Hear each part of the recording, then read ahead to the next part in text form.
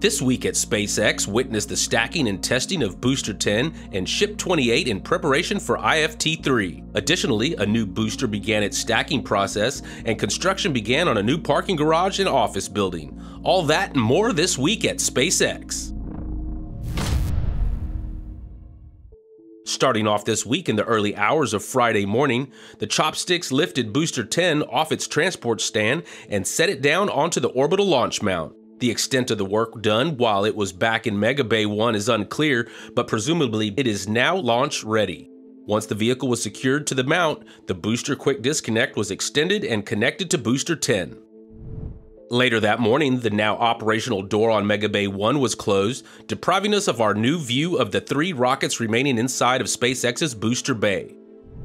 Over at the Massey's outpost, one of the new vaporizers at the back of the site was picked up by one of the cranes and moved as crews continue to outfit the developing site.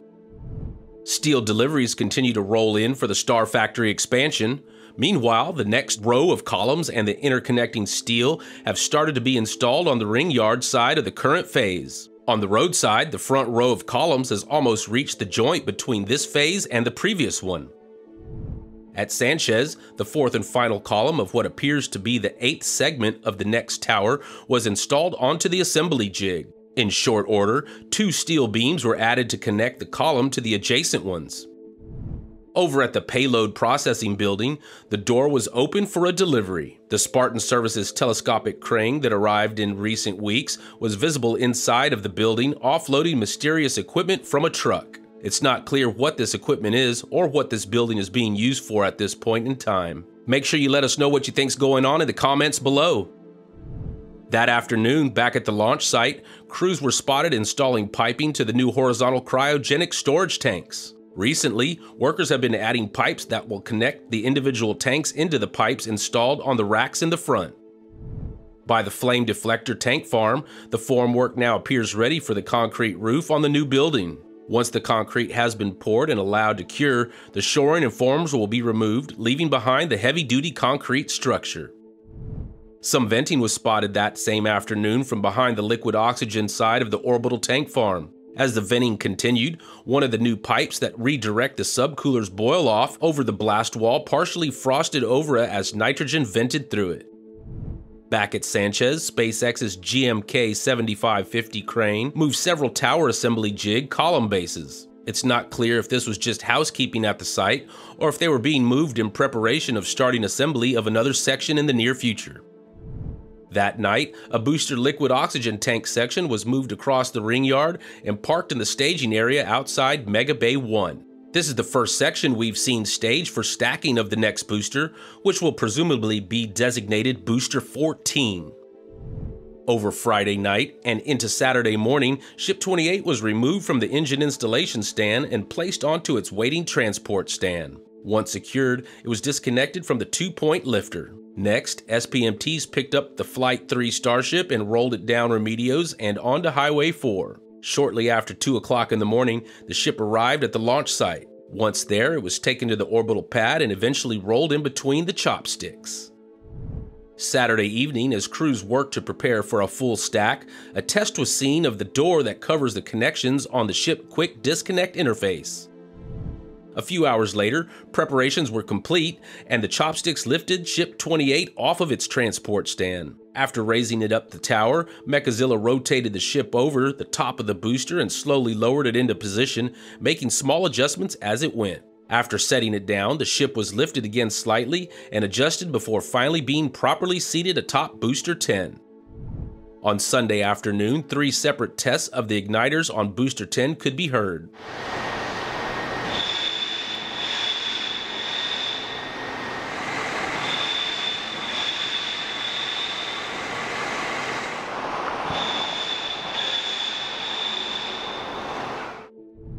That night, Ship 28's transport stand was moved back over to the launch mount area, signaling a coming D-stack.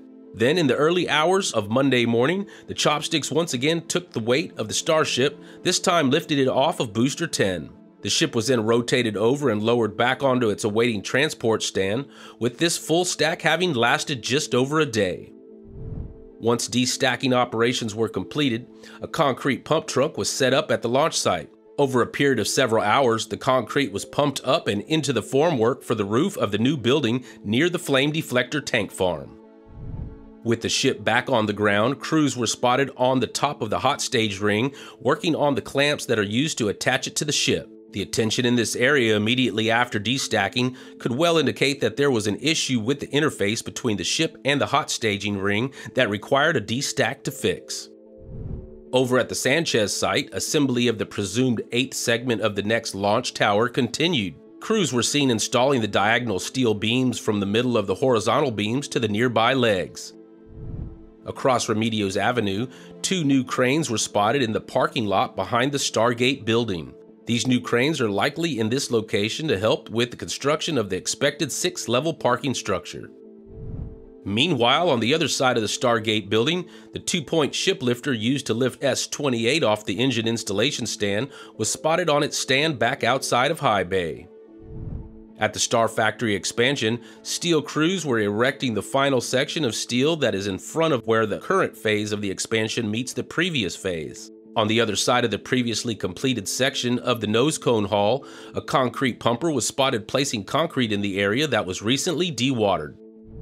Down at the orbital tank farm, racks and pallets of prefabricated piping sections line the side of Highway 4. Crews continue to install the piping to the new horizontal tanks at a steady pace as SpaceX works continuously to upgrade the tank farm. On the other side of the mount, welders were busy installing the final pieces of steel armor on the tower's concrete base. These steel plates should help protect the base and is a welcome upgrade given the extensive spalling that was seen on the tower following the previous launches and testing campaigns. Tuesday afternoon, a crane was seen removing the temporary pressurization plate from Ship 28's quick disconnect interface, indicating the chopsticks would be lifting the ship again soon. A short time later, Mechazilla lifted the Starship once again. This time, the ship was only lifted a short distance and held there. It is likely that after spending the day working on the hot stage ring side of the connections, crews needed access to the bottom of the ship to work on the connections there. First thing on Tuesday morning, it appeared that crews had addressed the concerns with the interface between the ship and the hot staging ring. Once again, Ship 28 was lifted into the air and moved into position above Booster 10 on the orbital launch mount. Slowly, the ship was lowered into place, completing the second full stack of Flight 3's vehicles this week. Back at the build site, another test barrel with pins arranged for smaller heat shield tiles was seen being rolled across the ring yard and over to the scrap yard. Unlike the first test barrel, this 4-ring barrel also had pins arranged for normal-sized tiles lower down. This again suggests that the smaller tiles will be used to cover at least one of the section seams rather than using glued-on tiles. Nearby at the Star Factory expansion, the steel workers began to install steel onto the foundations in front of the previous phase of the building's construction. Columns are being placed right up against what had been the front wall of the building. It is not clear yet if the wall panels will be removed later or if they will remain dividing the new section from the previous one. On the other side of the current construction, crews continue working to expand the building back towards the original section of the rocket factory. Late Tuesday morning, a concrete pump truck was seen spotted extending its boom towards the base of the orbital launch tower. Crews then began pouring concrete into the gap between the newly installed steel plating and the concrete foundation behind it. By adding fresh concrete behind this new armor, SpaceX will create a uniform support behind the plates to prevent any buckling due to the shockwave from a launch or static fire, or impact from debris. Back up Highway 4 at the presumed parking garage construction site, the HSL 248 lattice boom crane that arrived recently was picking up a piling rig to begin placing new structural piles as part of the foundation for the new construction. Nearby, workers were busy building the rebar cages that will be lowered into the holes to provide additional strength and stability to the piles. Back at the launch site, workers extended the access platform on the ship quick disconnect arm. They then began the work of removing the covers from the ports on the ship's interface and connecting cables to the vehicle. Once preparations were complete, the ship quick disconnect extended and connected to Ship 28.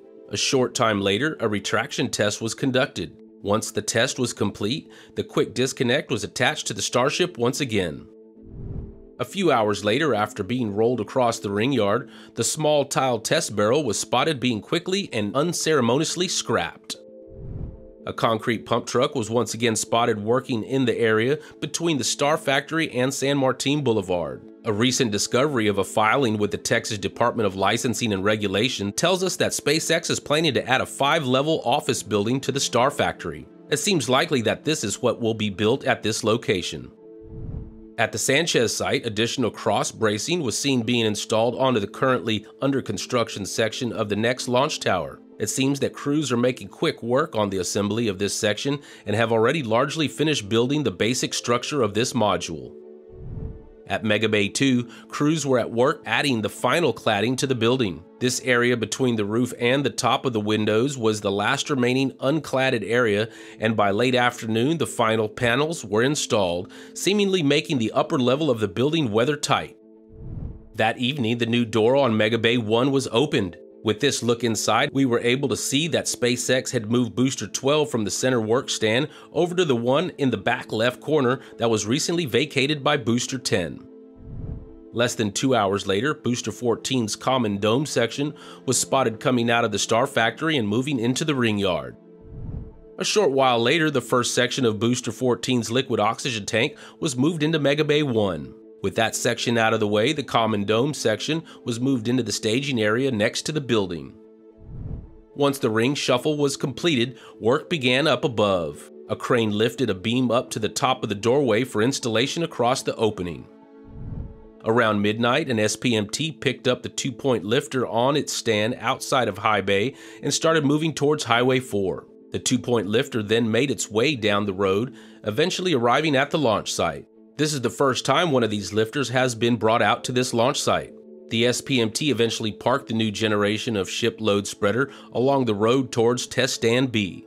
It's not yet clear if Ship 28 will head to the test stand for a static fire following the full stack testing, or if this load spreader is maybe in anticipation of Ship 29 beginning its static fire testing campaign in the near future.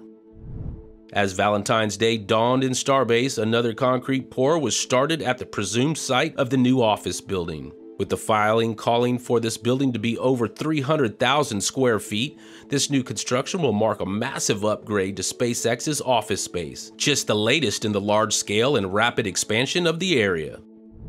With Starbase now bathed in sunlight, we were able to get a better look at the presumed Booster 14 common dome section outside of Mega Bay 1. It appears that SpaceX has made some slight adjustments to the liquid oxygen tank vents on this next Super Heavy. Down at the launch site, the chopsticks open into the launch position as SpaceX prepared for a day of full stack testing. As crews worked towards clearing the area and into spooling up the tank farm, things seemed to hit a bit of a snag. Workers returned to the launch site and were seen changing out a pressure relief valve on the methane side of the orbital tank farm. Once repairs were completed, the area was cleared and testing moved forward once again. Heavy venting was seen from the farm, launch mount, and tower as the pipes were chilled down in preparation of propellant loading. Eventually, propellant started to flow into Ship 28 for a short time before SpaceX appeared to abort the wet dress rehearsal. Looking to still get the most out of the closure, however, SpaceX performed a test of the flame deflector, blasting water up and out from the water-cooled steel plates beneath the launch mount before opening the road back up to the public. With the testing finished for the day, it was time to replenish the tank farm. With the farm still venting and the subcooler still frosty, tanker trucks began rolling in and lining up to offload. As the afternoon wore on, the door on the booster bay came back down, once again blocking our view inside the building. That evening, a flatbed with an interesting delivery was spotted on the side of Highway 4 near Sanchez. We are not yet sure exactly what this open steel box will be for. If you have any ideas, knock yourself out in the comments below. Over at the Star Factory, crews continue to work late into the night. With columns up against the wall of the previous phase now installed, the corresponding columns along what will be the new front of the building were moved into place. Meanwhile, another section of Booster 14's liquid oxygen tank emerged from the Star Factory and began making its way across the ring yard. A short time later, the Super Heavy's common dome section was taken inside of Mega Bay 1, and the recently emerged section moved over to take its place in the staging area.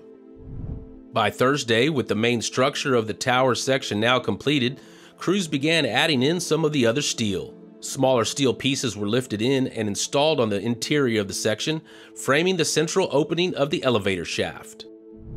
A second delivery of an open steel box was spotted nearby Remedios Avenue. This one turned down the road towards the Rocket Garden before turning and heading between High Bay and Mega Bay 1.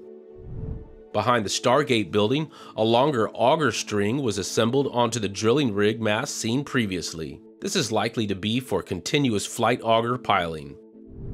Work also continued at the top of the doorway of Mega Bay 1. With the door now installed and operational, steel is being added across the opening to support cladding to protect the door mechanism and conceal the door when it is opened. The light of this new day gave us a good look at this next section of Booster 14's liquid oxygen tank. Luckily, the new door was also open enough to allow us to see the already stacked first two sections of this next super heavy booster. Next door, steel work continues on the Star Factory expansion. Roof beams are now being installed onto the tops of the columns that were installed recently in front of the first phase of the nose cone hall. On the back side of the step-down section of the building, new framing is being installed for a parapet wall. This wall should give the appearance that the first two parts of the building are the same height, even though they are not, allowing for a cleaner line for the factory's profile. An excavator was spotted leaving the Star Factory construction site. This may indicate that foundation work on the building is nearing completion. Yet again, a concrete pump truck was busy at the site of the presumed office building. With this building supposedly having 5 floors, the foundation will likely be fairly substantial to support the taller structure. Down Highway 4 at the launch site, work continues on the upgrades to the orbital tank farm. The final pipe stands are now being installed in front of the last of the new horizontal cryogenic storage tanks as crews work towards plumbing in the new hardware. Workers took a lift up to Booster 10's grid fins, where they were later seen welding reinforcements onto the Super Heavy around the grid fin sockets. A concrete pump truck arrived at the launch tower once again to continue backfilling the void behind the new armor on Mechazilla's concrete base. By the D2 gate, the prefabricated electrical hut was once again lifted and repositioned by a crane. In that same area, still wet concrete was visible as crews worked to fill in the stretch that was recently excavated in this area. With the United States celebrating President's Day this coming Monday, SpaceX looked to show their patriotism with a flag on the top of the orbital launch tower. Crews unfurled the flag Thursday ahead of testing before the holiday weekend. In the middle of the launch site, crews returned to remove the formwork from the freshly placed concrete roof for the new building there. We can see that the roof slab is quite thick, likely with a good amount of rebar inside it to allow the roof to withstand the fury of a Starship launch. Switching over to Florida, Bob returned to Port Canaveral on Friday with the fairing halves from the PACE launch. On Sunday morning, Shannon cruised back into Port Canaveral after recovering the Axiom 3 crew following their splashdown. That evening, Bob headed out to sea in anticipation of fairing recovery operations for the IM-1 Nova C mission. The next evening, Doug also headed out to sea, this time in support of the USSF-124 mission as SpaceX's maritime assets prepared for a busy week. On Tuesday, a ship came into Port Canaveral carrying the port's new Liber LHM-600 crane. Given the increased launch cadence from SpaceX, the upcoming New Glenn from Blue Origin, as well as normal cargo traffic for the port, a new crane should help with the new heavy workload. On Wednesday afternoon, Falcon 9 Booster 1078 took to the Florida skies as it launched the USSF-124 mission from Space Launch Complex 40. About 8 minutes later, as usual, the booster came down screaming back out of the sky as it performed its landing burn and touched down at Landing Zone 2.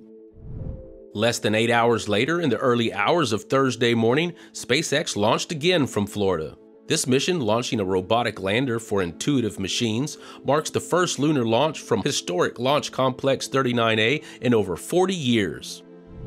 A short time later, Booster 1060 lit up the Florida skies once again as it lit its engines before touching down at Landing Zone 1.